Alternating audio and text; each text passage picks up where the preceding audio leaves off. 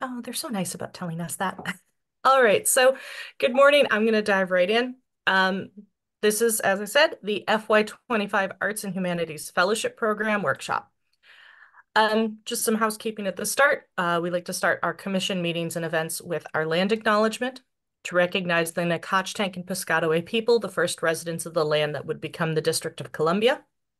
And every community owes its existence and vitality to generations from around the world who contributed their hopes, dreams, and energy to making the history that led to this moment.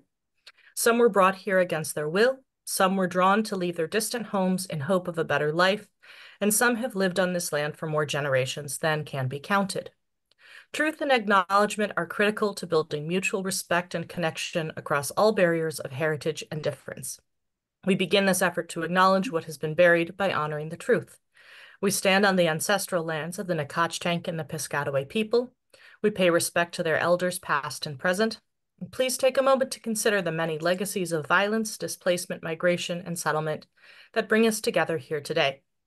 And please join us in uncovering such truths at any and all public events and to use such truths to guide the legacy of this Arts Commission. And we are the Arts Commission. This is the DC Commission on the Arts and Humanities. We're established in 1968. We are an independent agency. I see people hopping in still. And our position is that we are designated as the state's arts agency for the District of Columbia. We are supported by DC taxpayer funding and in part by the National Endowment of Humanities. And we help support the arts and humanities in DC. That is our job. So just a couple of additional notes as we get started here.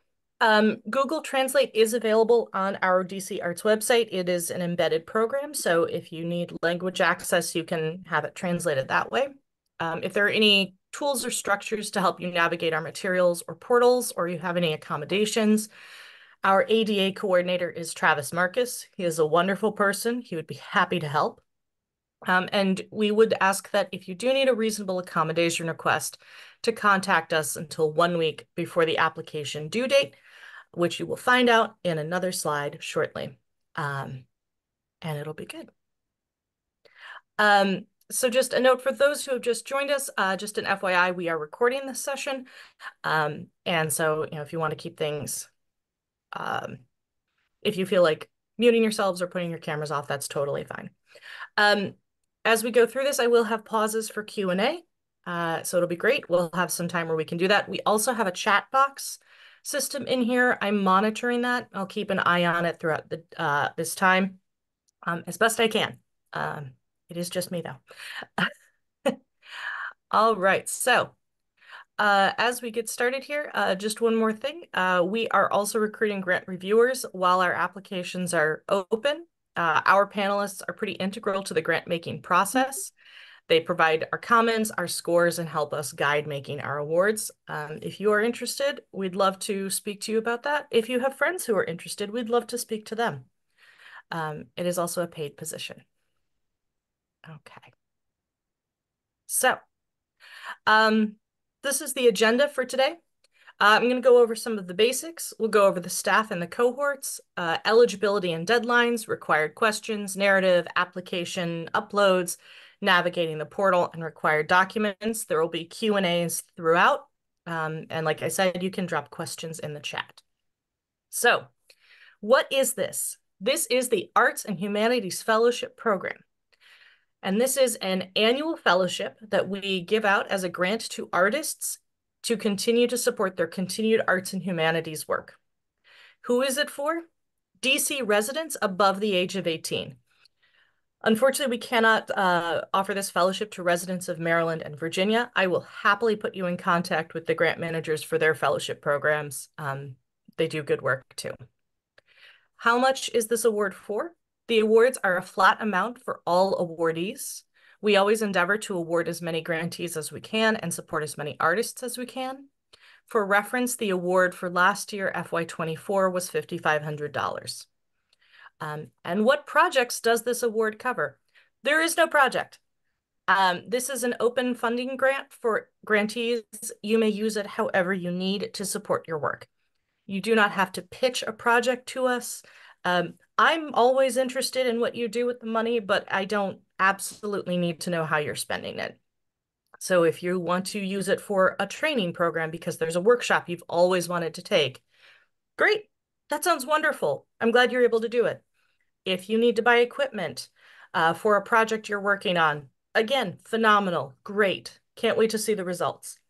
If you just need to pay rent, also fine, also great. All of that is okay. So, um, here's the grants management staff. I don't think I ever bothered to introduce myself. I am Carrie Kaliba. I am the grant manager. Probably should have done that earlier. But I am one of the grant managers here for this fellowship program. I am available to help you in any way I can. I am specifically attached to the visual arts, theater, and design cohorts, and we'll talk about the cohorts next. But if you do need help with anything, you can reach out to me. And if I am not the right person, I will put you in contact with the correct person. So I'm going to leave this slide up while I keep vamping through this in case you want to write this down, take pictures, take screenshots, anything like that. All of this information is also in our RFA, our request for applications. But like I said, if you reach out to me, I will happily connect you with the correct grant manager, or maybe a couple of us could be the correct grant manager. So I am the contact for visual arts, theater, and design. My colleague, Robert Nunez, is working with the musicians and go-go artists. Marcia Howard works with our dancers. Andrea Brown works with our teaching artists. Kayla Williams works with our humanities folk. And Terrell Johnson is working with interdisciplinary and media. Okay, great. Okay, so eligibility. Our eligible applicants need to be artists, arts professionals, and/or humanities practitioners at least 18 years of age. We do need you to be legal adults. We would like you to be a District of Columbia resident for at least 1 year prior to the submission deadline, and to have a permanent District of Columbia address as listed on government-issued identification or tax returns. We cannot accept a P.O. box as a permanent address. If you are experiencing homeless or housing insecurity, please reach out to us and we can talk about it and talk about eligibility. We do ask that if you are awarded, that you maintain DC residency throughout the granting period. Our fiscal year runs from October 1 to September 30 of the following year. Be in good standing with us. If you are a first-time applicant, you are in good standing with us. If you are a returning applicant, good standing means that you are up to date with reports and any other compliance work that we have asked of you. We try to keep those stakes low. If you have questions about any of that, do reach out to a grant manager. We'll confirm for you. And then also, please be current on all taxes and liabilities owed to the district. This is part of our clean hands requirement. I'm going to talk more about this when we get to the compliance documents at the end, so I don't want anyone to stress out too much about this. Okay. So, in summary, for eligibility, the eligible individuals may submit one grant application as accessible from our website. So it's one application for the fellowship. I work with the visual artists. I know that some of you may have applied to our Art Bank program that recently closed. Applying to Art Bank does not mean that you cannot apply to fellowship. It's just one application per program. And some of you may have applied to our projects, events, or festivals for individual grants that closed a little while ago. Again, just one application per program. You're not excluded from applying to the fellowship as well. Applicants must submit those applications by 10 p.m. Eastern Time on Tuesday, July 16th, 2024. We've got about a month from tomorrow, to get those in. Staff will be on call and available until that 10 p.m. deadline. And then at 10:01, I will turn my phone off and go to sleep. But we are available, we'll be online, we'll be able to help out with technical difficulties and things like that. All of our applications are submitted online through our grants portal. All right, brief pause for questions. I didn't see anything come through in the chat, but I wanted to give a little bit of space in case there's one.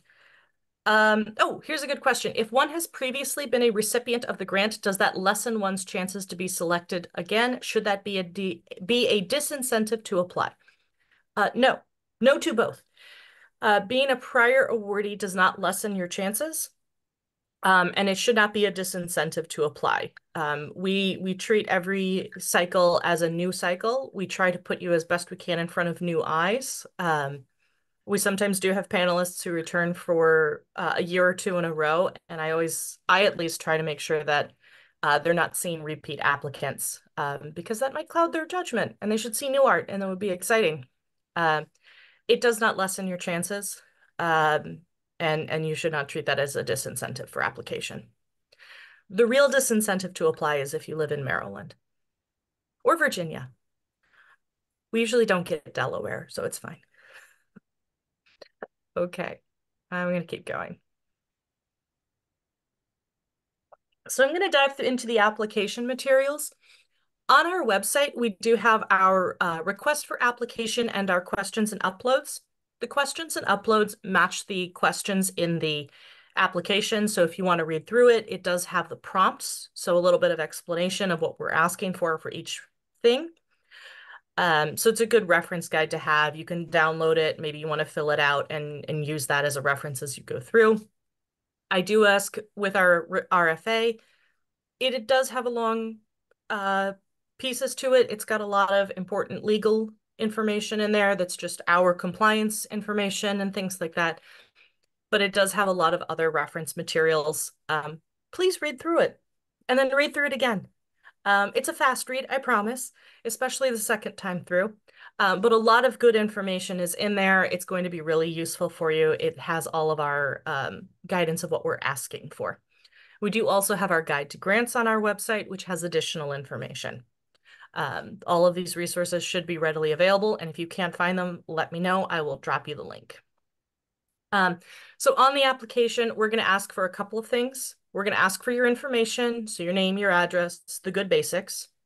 A couple of narrative questions. We have 3 short answer questions. Some work samples. Your work samples are going to depend on the cohort and the artistic discipline that you are a part of. Roughly speaking, if you are a visuals person, we're asking for 10 images. If it's the kind of thing where you've got audio or visual recordings, roughly 2 5-minute audio visual recordings, or if you're a writer, about 10 pages. Our guide to grants does have a longer list of guidance, and so that's a good reference point to go back to and just double check. If you do have questions about how many work samples, ask us. Happy to help. Excuse me. And then finally, required documents. These are our compliance documents that we need for eligibility and processing. So those disciplines and cohorts that I've talked about, and I said we all have these 10 cohorts. These are our disciplines. We have identified these for purposes of panel organization. We ask that you select one of the categories that best represents your work and how you wish to be reviewed. Like, who do you want viewing your work? And so these categories are dance, design, go-go, humanities, interdisciplinary, media, music, teaching artists, theater, and visual arts. A note on interdisciplinary, it is, we define that as art where you have 2 or more disciplines where it's really intertwined. So some examples that I've used in the past are if you are an author illustrator, you produce poetry chapbooks where your illustrations are as much a part of the product as the words you write. You may consider yourself more of an interdisciplinary artist than a poet or a visual artist, or if it's hard to extract your work from itself. Lots of talking. Great question. Would film be considered media arts or visual arts? Media arts. We tend to shuffle our film folk into media arts. Excuse me. So much talking already this morning. And so a lot of times for documentary and short film folk, we find you in media arts, and we tend to find documentarians and film folk to help review your work. This is really how we're we want to put your work in front of the people who best understand your work. I come from a theater background. I have a lot of appreciation for things, but truly I don't know enough about dance to be useful in a panel room. I like it. I like it a lot. I danced for a couple of years, but I do not know enough. And so that's why we have these cohorts, and how we organize them. If you were uncertain about your discipline, our guidance is look at your artist statement, look at your work samples and support materials that you would plan to upload. And then from there, choose the category that best reflects the statement, the samples, and your support materials. Excuse me, 1 second here.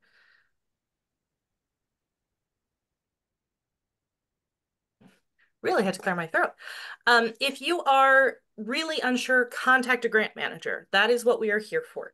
So that list of folks at the beginning, or again, come to me. I'm going to have it pause in a little while to have some more questions. But in general, if you do have questions about where to go, it's always good to reach out to us. We'll have a conversation. We're happy to do that. Okay. Ooh, I went way too far there. Okay. So required responses in the online application, a couple of things we're going to ask for. Your name. For this part, we need your name to be as it appears on your official tax documents or W-9, your legal government name. The next couple of questions, have you applied for a grant from CAH in the past 5 years? Have you applied for and have you received? Mostly that's informational. It does not really impact your scoring or review. And then has your address changed in the past 12 months, or are you planning to move in the next 12 months? We're not tracking you. We just want to know. It's a thing on the back end where we just want to make things easier if you are awarded so that we can get you paid in time. If your address has changed, does need to be updated in the grants portal. Again, we're not tracking you. I'm not going to come to your house. It will make my life a tiny bit easier on the back end. Okay. The narrative section, these are those 3 short answer questions. We do recommend you compose your answers in another program and then cut and paste the text. The portal is not going to maintain formatting, so if you have strong feelings about font, this is not going to be the time to have those feelings. It just won't allow you to. But we will have these 3 statements: the artist statement, the work statement, and the community statement. Broadly speaking, for the artist statement, we are asking you why you do what you do. What is the passion that drives you? Your work statement is what it is that you do. Maybe some guidance for the panelists on how to read or view your work, some clarification about the process or the materials you use, or what it is we're going to be watching or listening to. And then the community statement is why here? What makes you a DC artist? Well, we'll dive a little bit more into these. Excuse me.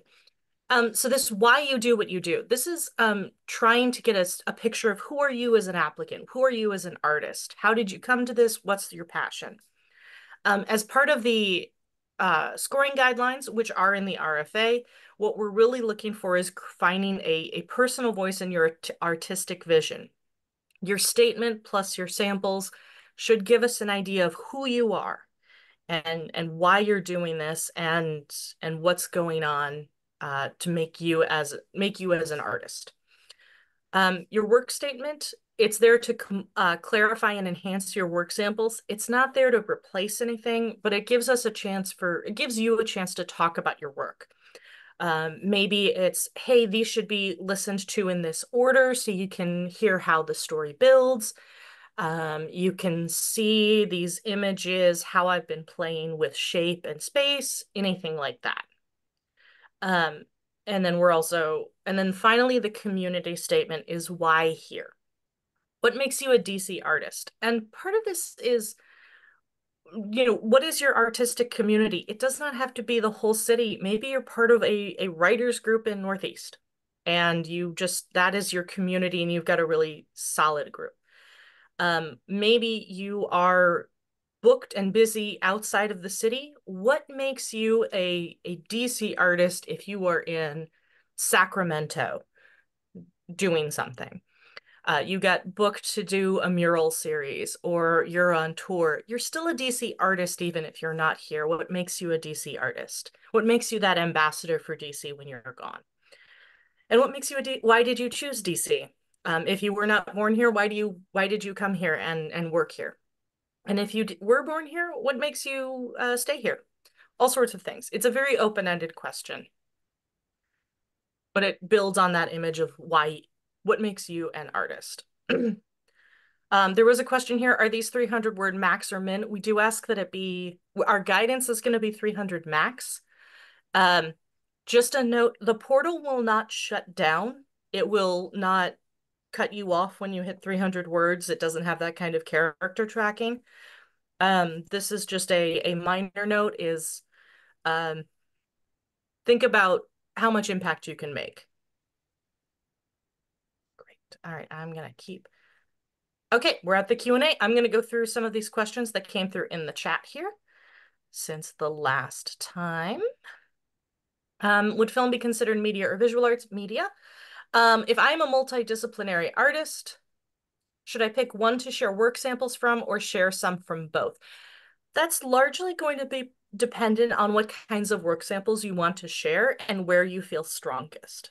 A lot of times we are on a journey in our artistic practice. We may have started one place and ended up in another place. I mentioned earlier, I have a theater background, and now I spend all of my time in visual arts and craft spaces. So my world has changed. I still think of myself as a theater kid, but most of my energy is spent in crafting spaces. So I have to sometimes think about that and what sort of work samples I would come through. If you are a multidisciplinary artist, I do recommend you come talk to us. Think about your work samples, think about where you'd be strongest in. But you can always talk to us. You can send us a message, we'll set up a meeting. For teaching artist samples, we're looking, I am not the teaching artist folk. You'd want to touch base with Andrea Brown, but what we'd look for there a lot of times is things like syllabi, evidence of your teaching work, your teaching philosophy, and things like that. 300 words max or min. Like I said, aim for 300 word max. I also like to recommend, as you are developing your applications, it would be great to have someone else read it. We sometimes get it stuck in our silos, and it is difficult to see how our work relates to the outside. It is great to have somebody else read over things and ask you questions. We are somewhat available for that, but it's also good to have people in your own lives do that. Also really valuable in terms of have you gone on too long or do you need to expand? And if a video for a photographer and videographer curious about the work samples requirement, we are going to get into some of the work sample requirements, but just a preview, we ask that work samples be no more than 3 years old. If you have something that is part of a series, we'll talk about that when we get there. And then Alan asked about, oh no, I'm sorry.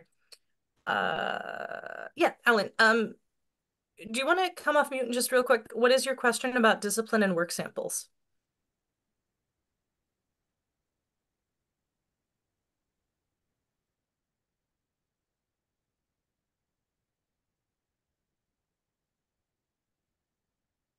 Alan?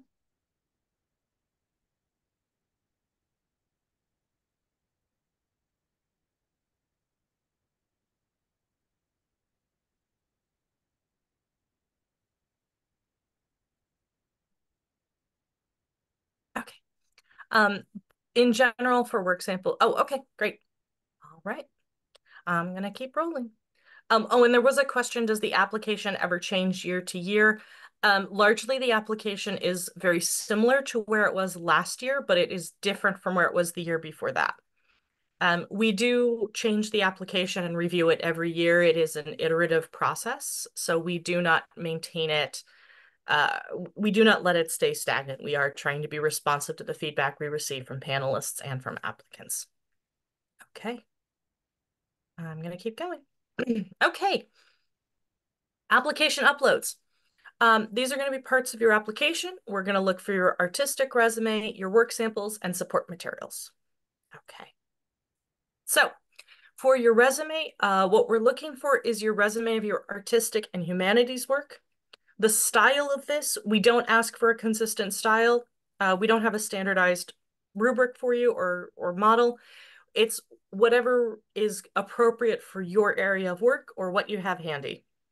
Your artist CV, what we're looking for is your record of your professional experience and artistic achievements. If you don't have one, totally fine. You can have a list of projects and events that you've completed within the last 3 years. Headshots, we're used to them.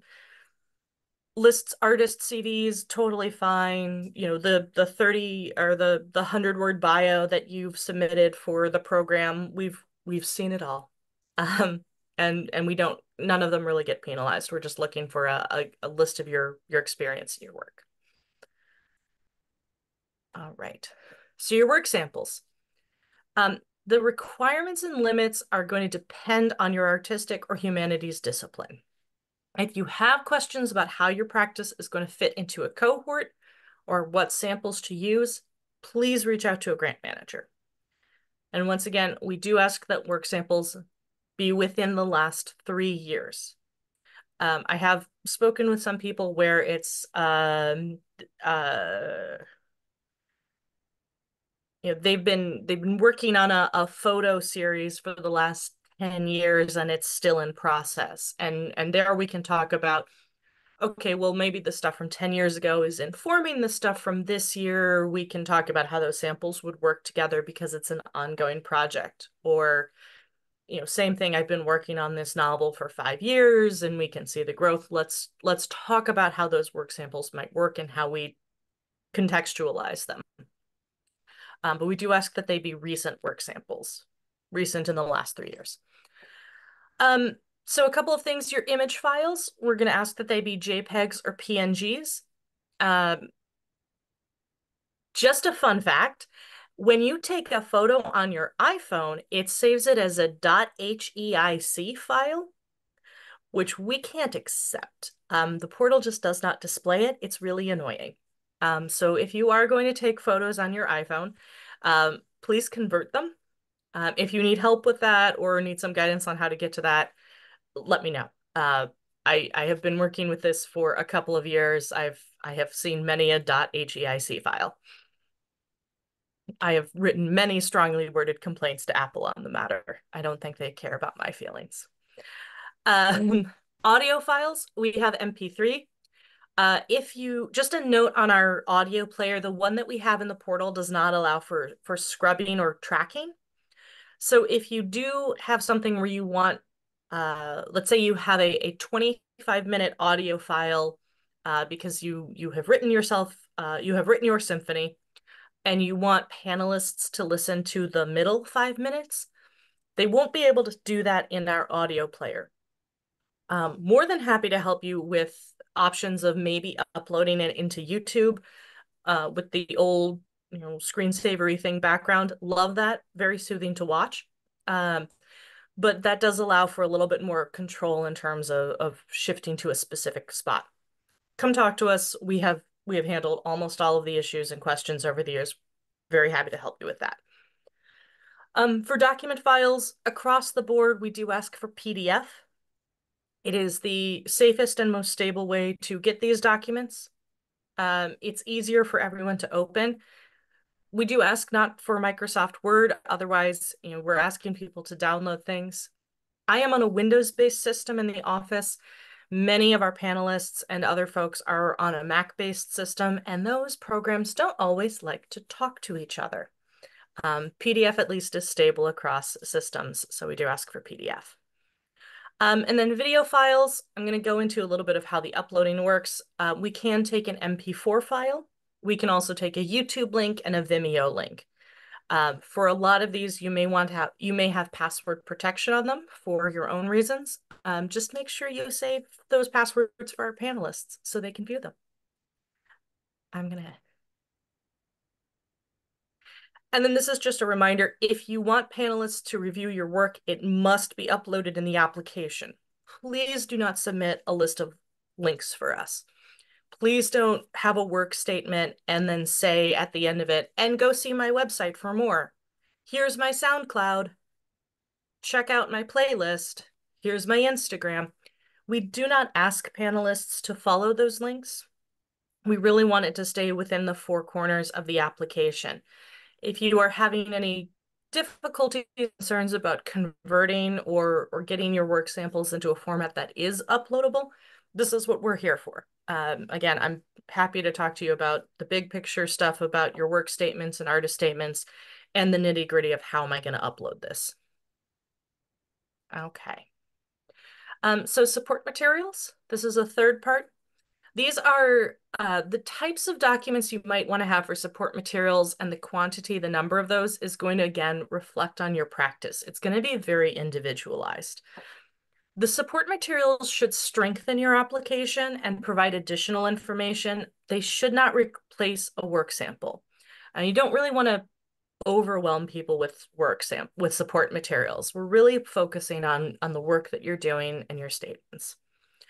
But some samples of support materials you might have and might want to upload, contracts for work that you had in the past 3 years or have coming up. And I still didn't fix that date, did I? But things that may be coming up, you're booked and busy for the next year. Super, that's great, good for you. Maybe programs or playbills, reviews of your work. You were part of a gallery show and City Paper and the Washington Post reviewed it. Super, incredible. Letters from parents or students, surveys, evaluations. You were part of a touring company and you got mentioned, you got a shout out in a local blogger's review. Again, great. I'll be honest, I haven't figured out what to do with these TikTok and Instagram reviewers, but I'm happy to talk to you about them if you have those. It's a brave new world we're in every day. You know, interviews, book reviews, anything like that. They're all going to be very specific for the work that you do. We don't suggest or think that you should, solicit them if it's going to be an extra burden on you. If letters of recommendation are not always applicable for what you're doing, and it's fine. Everybody's support materials are going to be different. We do have some broad guidance. We do want you to keep your support materials to roughly three categories. So let's say you have letters of recommendation, you've got some letters of support, but you also have some reviews. That would be 2 categories, letters of support and reviews. If you have a couple of reviews, you did a show and it got reviewed in a few places, compile them into one PDF document for ease of reading. And it'll just make things easier. It will be, viewable and more understandable that way. Okay. Any questions? This is the time, Alan.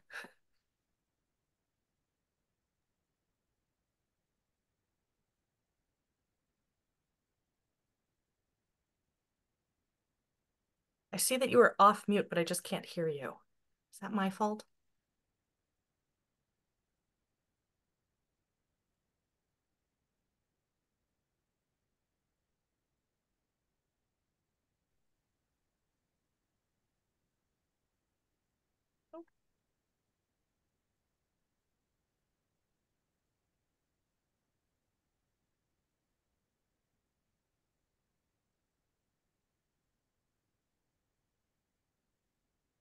Any other questions? Great question. Can you work on the application episodically, adding to it, or must it be completed all at once? You can save as you go. You can start it today and not finish it until 9:59 on July 16th. I am begging you to not finish it at 9:59 on July 16th. Earlier would be better, but that's great. No, you can work on it in pieces, get all of your basic information in today. Okay, yeah, feel free, Alan. Just, I'm going to drop my email in the chat as well, just to make sure you have it again. But we can absolutely talk. And then, yeah, like I said, you can work on this in pieces. Think about it. We've got a month. Uh, it'll be great. All right, I'm going to talk a little bit here about the grants portal. If you are a returning applicant, a lot of this is going to be familiar. And just a reminder, if you're new, welcome to the portal. We do recommend using Google Chrome. It seems to work the best and the smoothest applicant experience. It will work on other browsers. Chrome just seems to work the best. So on our website, to get to our portal, our website is dcarts.dc.gov. You're going to go to Programs, and you'll find Grants from the drop-down menu. You can see all of our beautiful images. Yes, thank you. Thank you, Alan. Last minute is terrible. I'm there to help, but please don't at the last minute. But you'll find Grants. Grants is going to take you to a page which has all of our information. It has all of our current open funding opportunities. We have a couple of grants open right now. They'll all be listed there, including the links to our live chats and workshops. I'll talk more about those at the end. You'll also find links for our guide to grants, the RFAs, fillable PDFs of the required documents, more information on workshops, and the link to the grants portal. When you click on that, it's going to take you to an external page, to our portal. You will hear us, the grant managers, refer to this as both the portal and jungle lasers. That's the supplier, so, and it's more fun to say jungle laser than portal. But when you get here, you'll find yourself on our landing page. If you are brand new, sign up today, big green button. If you're returning, log in with that returning link. The name and address that you use in the grants portal should match the address and name that you're going to use on all of your other documentation, like your W-9. It's a great time to update it if you're returning. Okay. So just a reminder, your applicant profile is going to be your government name.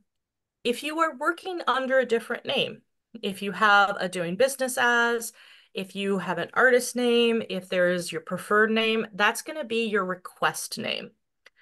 That is going to be the name that we would put out publicly. When we announce the awards, that's the name we'd want to be using. But for the back end kind of nitty gritty boring stuff, like paying you out if you are awarded, we are going to need your government name. Okay. Work samples. So once you get through that part, and we're ready to do our applications. You've got a new application here if you're starting a new one in the top right. Over on the left, there's a section for open applications and submitted applications. If you have already submitted an application this year or in prior years, so maybe you applied for our PEF grant earlier this year or Art Bank, or you're a returning fellow, your submitted application materials will still be there, and they'll be in that submitted application section. Your open applications and your open requests down at the bottom will be your current applications. So this is that place where you can start it, leave it in draft, come back to it later. Up until the moment you hit submit, it's okay. All right, so once you're ready, you'll hit new application. You'll go through all of that informational stuff. It's going to bring you to a couple of places here. This is where we're going to talk about adding your work samples. This is a little bit more complicated, so it's a part we like to focus on in these workshops. So here's the statement where you're going to describe how the content of your work samples works with your statement. And then we have this media viewer. Generally speaking, for my humanities folks and writers, you're going to be putting your work samples down in our documents section. But for those folks who've got media like images or video or music, it's going to end up in this media viewer section. There's a two-part process to adding your samples here. The first one is you're going to go to your media library and add your items there, and then you will attach them here. So step one is the library. Step two is the attach from library.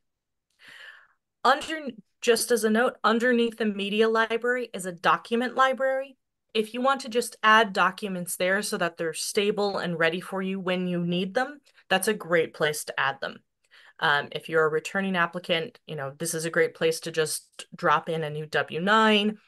If you've got things you just need to add, put that in your documents library so you know that they're there. All right, so onward. All right, so this media viewer, after you have attached your media files, you've dropped your links, you've uploaded an MP4, whatever it is, you've added your JPEGs, they should show up here in your media viewer. And they should be viewable. So here is a Vimeo link that got dropped in, and I can see that there's material here, so I'm pretty sure it's going to play. Usually, if it's just a plain black box, there's something may have gone wrong. Maybe the link got broken or something like that. If that is the case, just test it, make sure it's playable. If it's still not playable, you can't figure out what's wrong, let us know. We'll help you out. You'll also see your images here, and a lot of other, and this will be your work samples. Good to check, just to make sure they're viewable and playable. So like I said, you can link directly. We do have a description box. This is where we want to put the title of our works. If you have time codes or passcodes for something, you have like I said, you have a 25-minute symphony, you have an hour-long documentary. It's fine. Please don't go to any extra trouble or difficulties to edit something down. If it's stable and it's happy, just tell us where we should skip to. We're happy to do that. We're happy to guide the panelists to that.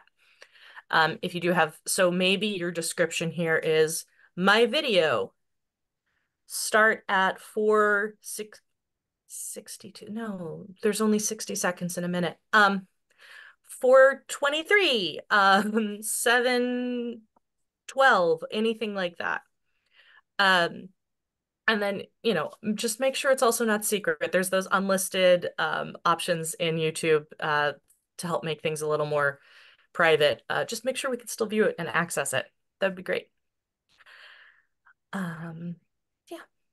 And then, okay, so yeah, this is going to be, once they're added to the media library, they get attached to the application. It should open a pop-up window. I realize that all of our sample images here have Mozilla Firefox, like I didn't just say use Chrome. Just a little us have fun there. Should open a pop-up window. If you're not getting a pop-up window, do check for a pop-up blocker. And then just a note, this affects my visual folks a lot. Images will not always view in the order that you attach them. They like to resort the order into alphabetical. So if it's really important for panelists to view works in a certain order, then I always recommend add a number to the front of the title, because that'll override the alphabetical thing. So just a 1, 2, 3, 4, 5 at the start of your image, so that it will resort into the order that you want it to be viewed. If it doesn't matter to you much about what order they show up in, disregard me. Titles are great. And I did see, let me get to this end here. Okay. Okay, I did get a question here about the support materials. When we upload our 3 support materials as a single PDF, or should they be their own PDF? I like them to be a single PDF if they're the same type of thing. So if it's reviews or program listings or support letters, anything like that, I like them clumped into groups. So you've got 3 letters of recommendation in one document. You have 4 reviews in one document. You have other things in one document. Just so we have them in categories. But then again, as you're compiling them, you may have a ton, you may have very little. Just think about how much if you're putting more effort into this than you're putting into your work samples and things. Okay. Any other questions about the portal or any questions about the portal at all?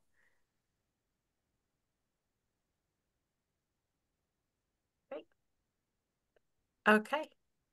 So then the last part of our application are the required forms. These are our compliance and eligibility documents. So a couple of things here. We're looking for your proof of residency. We are looking for either your driver's license or ID card, or some alternate proofs of residency. I like to think of this as, what does the DMV ask you for? If you're thinking about how to do proof of residency, what would the DMV ask you for? Or what would voter registration ask you for? They've got nice long lists. So that may be a lease or your utilities. Feel free, by all means, to block out any private information. We're not here to do a full audit of your life. We just want some brief proof of residency. Your statement of certification, which is a DC document, IRS Form W-9, and a certificate of clean hands. So, proof of residency, like I said, alternate proofs may be a lease, maybe a utility bill. Please mark out any sensitive information. A passport is not proof of residency, but I am glad you have one. The statement of certification, this is a district document that we ask for. It is really just making sure we know who you are and who can talk to us about reporting and your award. You may have filled out one of these. You have definitely filled out one of these if you're a returning grantee, but you may have filled one out this year already for PEF or Art Bank for some of you folk.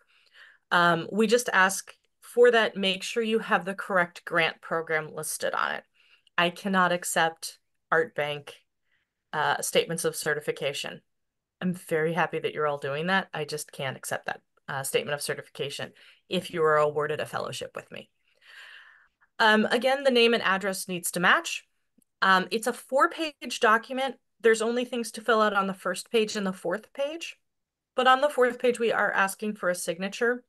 On any of our uploaded documents where we're looking for a signature, we need to have either a wet ink signature, so, printed, signed, scanned, or a verified digital signature. So something like Adobe or DocuSign with the date stamp certification. If you're having any difficulties with those or you're struggling with it, please let us know. We'll help. Excellent question on the statement of certification. Who should list here to authorize us? Authorize yourself.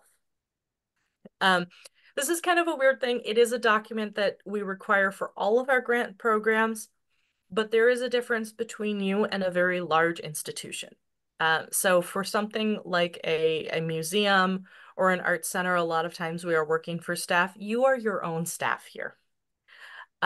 So it's, you are your own individual negotiating on behalf of yourself as an applicant. We just need to have this for compliance. It is a district requirement for all of our grants across the entire city. So yeah, you would put your name, mark out that you're an individual, your address, the grant program, which would be FY25 AHFP or FY25 Fellowship. Both are acceptable. You are negotiating on your own behalf, and then just sign it on the last page. It's a reference compliance document.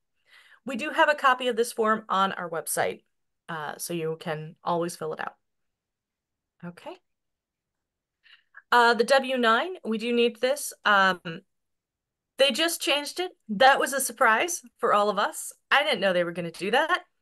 But there is now a March 2024 version. We do need it to be the updated March 2024 version, not the October 2018, which if you are returning to us, you may have. So that is going to be up in the top left corner. Every year, I'm amazed that people still have the December 2020 version or December 2010 version, which is great. I'm glad we're preserving that. But I do need the 2024 March version. All of your documents with your government name, correct boxes. This is a good... The address thing is just a thing that we need to keep track of on our end. It's not going to impact your award. This is us asking for things. For the fellowship and for all of our individual awards, we do need to have your social security number for the taxpayer ID. I know a lot of people have LLCs or EINs where they're putting their artwork under the LLC or under some other kind of sole proprietorship business, but for this, it does need to be your individual award, not your business award. So we are going to need to ask that this come through as an individual award social security number basis. Again, the signature must be in ink or a verified electronic signature, and we do need to have that saved as a PDF. We do have a fillable PDF available on our website. If you are having problems with getting it or you can't quite make the signature work, reach out. Happy to do it. We can take an ink manual. We can also take an ink where it's you drew on with your finger. Technology is strange. As long as we can tell that it was done by hand manually and not just typed in. We just can't take a typed signature, no matter how fancy the font is. It's got to be a some kind of a human intervention. We can take a verified electronic signature. If you're having problems getting that, again, reach out to us so that we can help set that up for you. Okay. And then finally, this is the certificate of clean hands. I mentioned at the start of this that we want you up to date on payments and liabilities. That is really more for if you are awarded and on the payout end. So some things about the certificate of clean hands. This is a document that just certifies that you do not owe taxes or liabilities to the district. That may be anything from, like I said, your personal taxes to a parking ticket. You would apply for this on My Tax DC, the DC Office of Tax and Revenue website. We ask you to download a PDF.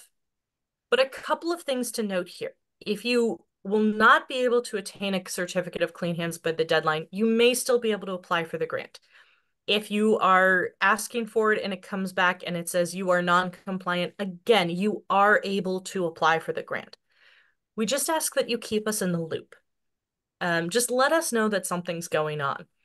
Or you've been trying to get into the OTR website, but it's just something's not working, the information weird, systems are terrible. Totally fine. Please reach out to us and just let us know what's happening, and then we can work with you. This is not something that goes to the panelists. It is something that we need for compliance and eligibility. But if you want to, but just keep us in the loop. So if I hear from you on July 16th at 4 p.m. that you're struggling to get this clean hands, something's going wrong, just please let me know. We can work with you. We can help you get through this next stage and make this work. I don't want anybody to get to this point and stop. Just, let us know.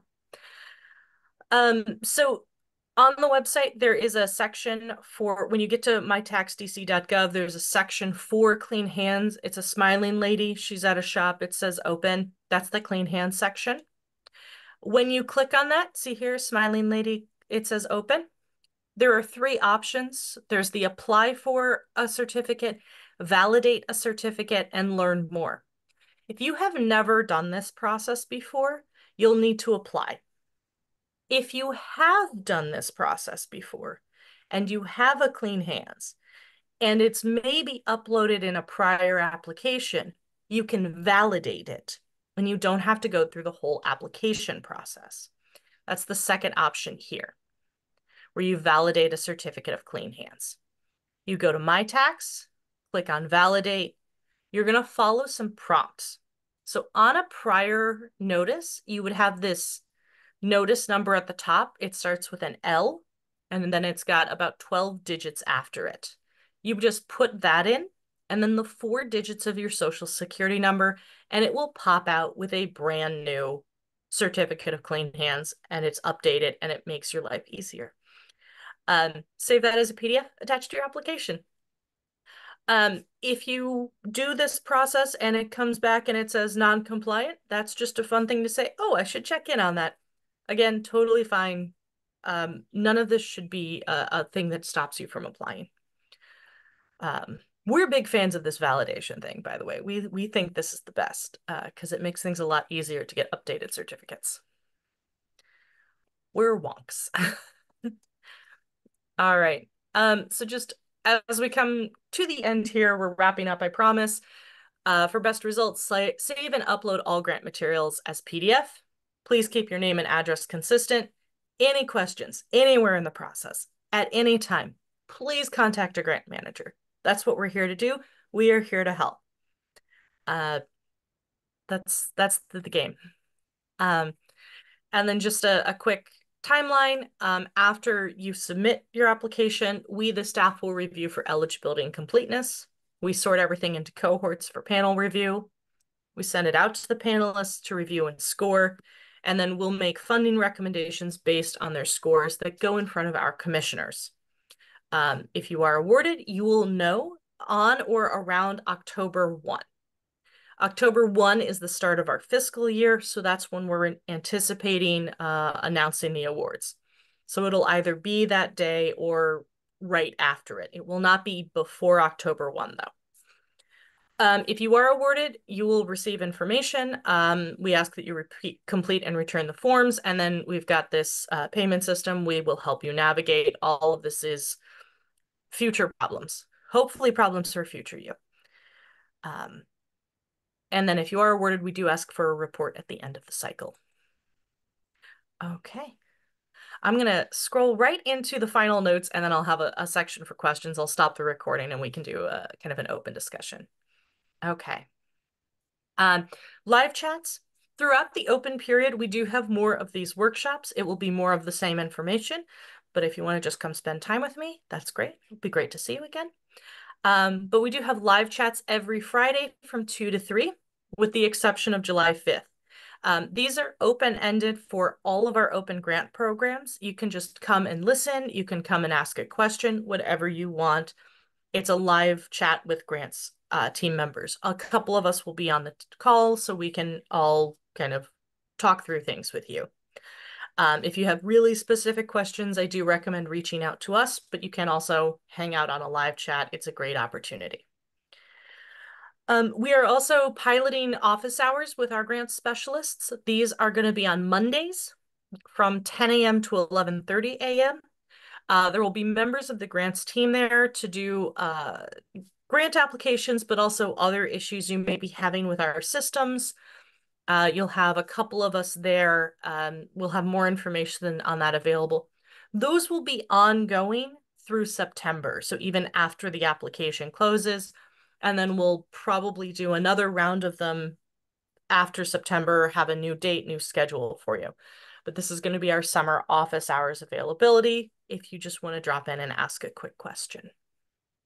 And then we are available for, send us an email. I prefer email. It's just a little bit easier for me to track things. But you can call me, you can text me. But, sometimes email is a little easier for me. And that's it. That is our entire workshop. Our office hours, just so you know, are 9 a.m. to 5:30 p.m. on Monday through Friday. We do have an office. Several of us are still working remotely a few days a week, so we're not always in the office building, but we are available. And you can find us. So I am going to stop that presentation. I'm going to stop that sharing. And I'm also going to stop the recording here.